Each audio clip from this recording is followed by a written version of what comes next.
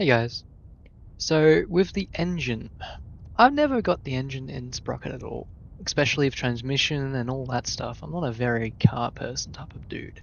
So some people have trouble, ignore that, that was a fake Discord notification, um, trouble editing the engine. So you look at the engine, this new, spanking new engine, right?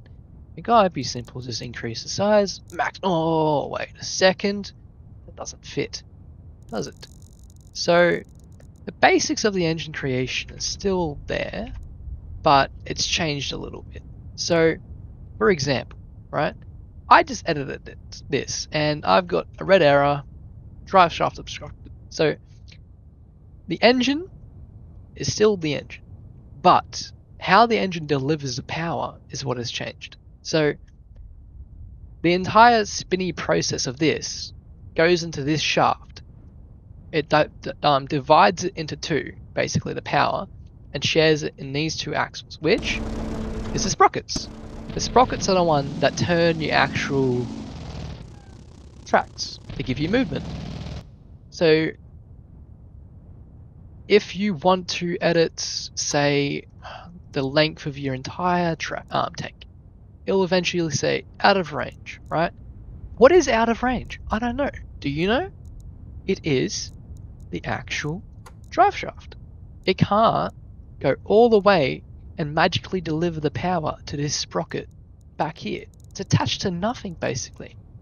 So what we need to do, deselect everything, drag the junction back here.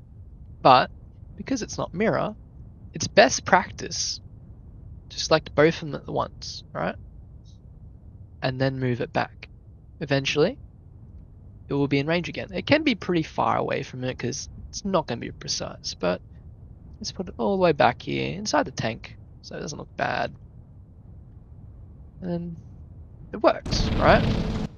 But if you want to like have more customization, you can also adjust the actual junction, move it back here. That doesn't work. You also have to move these two transmissions, right?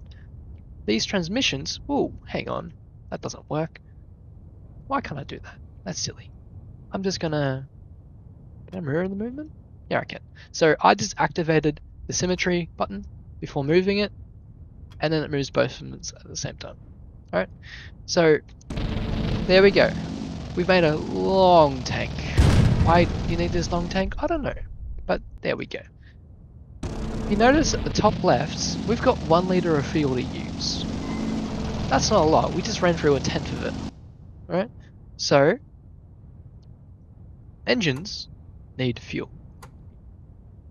You have to go to powertrain and then fuel tanks added.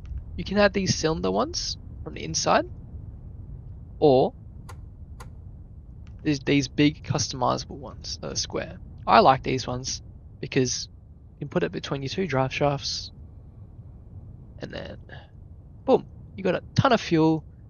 We got 2 tons of fuel. Alright?